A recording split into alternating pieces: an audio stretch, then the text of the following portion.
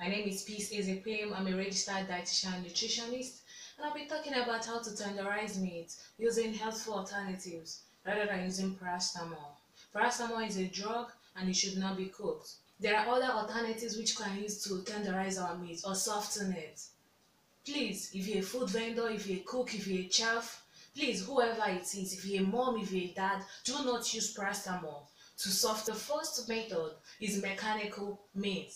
When you're using a mallet, you're doing it mechanically. You use a mallet to pound the meat to soften it. If you don't have a mallet in your house, you can use a glass tumbler. Just put the meat into a nylon bag or a ziploc bag, and then you use your tumbler to heat it before cooking.